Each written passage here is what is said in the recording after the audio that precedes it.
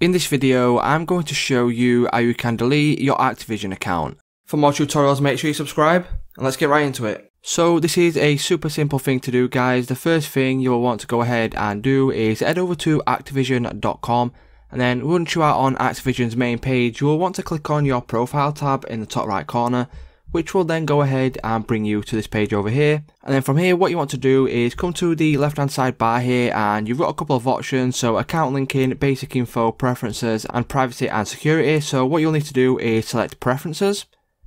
And then once you've done that, you can go ahead and scroll down all the way to the bottom.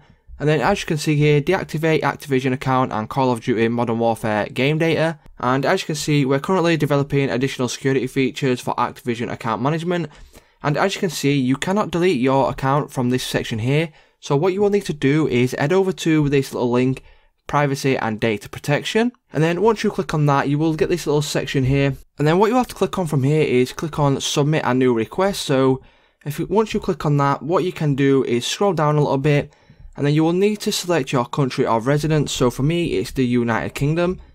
So I'm going to scroll down, select United Kingdom, and then check this little box here. So you've read the terms and confirm eligibility. And then you will want to click on proceed to privacy and data protection portal.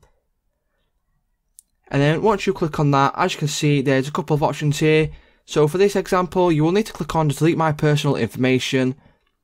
And then what that will do is it will bring up this. And then from here, you'll want to click on which is most relevant to you. So you can click on Activision, Call of Duty Mobile.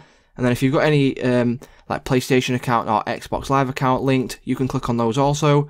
So for me, I'm going to click on Activision, and then I'm going to enter in my email and password and log into my account. So once you've logged into your account, this is what it looked like, and you'll have a little checkbox at the side of the account you have logged into, and it will be the same if you've also logged into Call of Duty Mobile and things like that. So from here, what you will need to do is scroll down a little bit and just read through this information if you want to do that. So what you can do now is just do this little captcha here to confirm that you're not a robot. And then you will want to click on I accept Activision's terms and services. And then as you can see, this little button right down there at the bottom does light up a little bit. And you can click on delete my personal information. And then once you click on that, what it will do is it will also bring up this little pop-up. All you need to do now is check this little box here. So you understand that requesting to have all your personal information removed, you will never be able to recover this information on this website or on your Activision account.